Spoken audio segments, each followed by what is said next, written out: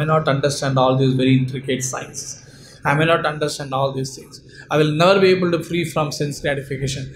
I am always troubled by my mind and ego. The only way is associating with people who are already free from these things. Since that is why Bhagavatam says, Kshanardhena pitule na swargam na punarbhavam bhagavat sangya sangasya martyanam kim utatishaha. The association with sadhu. Kshana ardhena. Kshana is small. Not even a kshana. Half of a kshana. Kshana ardhena pitulaye. Associating with the sadhus, even for half of a kshana, is not equal to even salvation, not equal to heaven, not equal to any riches. Na swargam, na punarbhavam. Bhagavat sangi sangasya.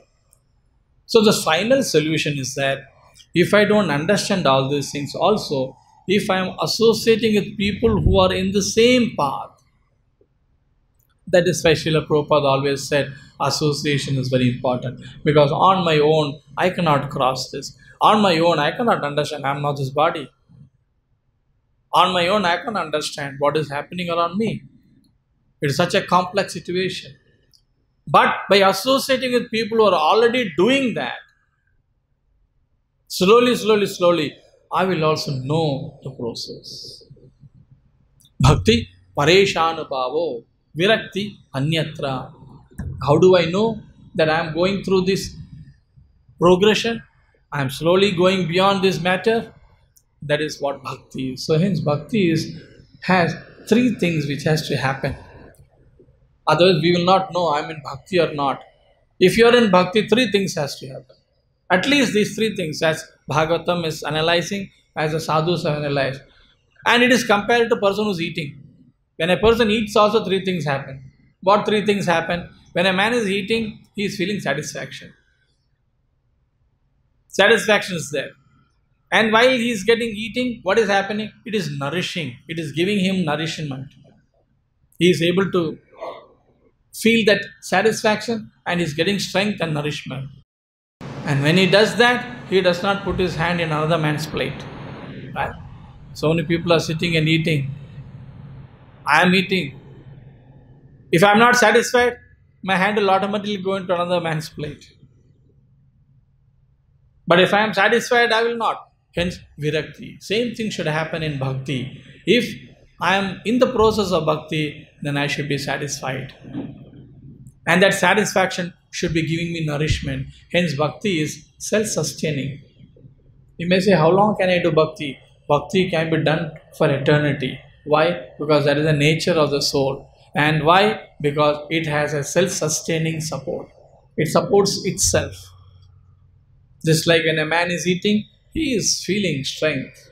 So a man, when he is doing bhakti, he feels the strength by touching presence of Krishna. Strength is coming from Krishna. Krishna is a reality.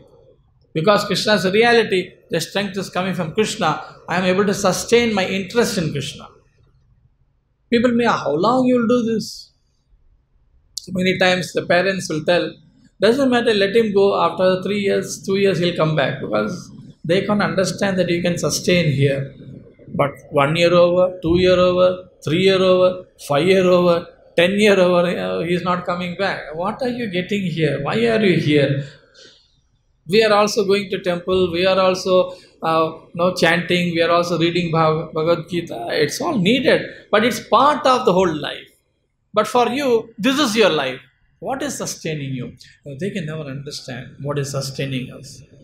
And what is really sustaining us is a touch of Krishna in the portion of Poshana. Tushti, Pushti. These two things. Satisfaction and nourishment. Here nourishment is happening. And this is exactly is as food for the soul. Here eating of the soul. Yes, we take prasadam for the body. But here prasadam for the soul is also there. When there is prasadam for the soul, when there is this food for the soul, nourishment for the soul, it sustains. Otherwise, how are you sustaining? So when knowledge, realization and experience, and you can touch glimpse of Krishna because of your correct following, it will sustain.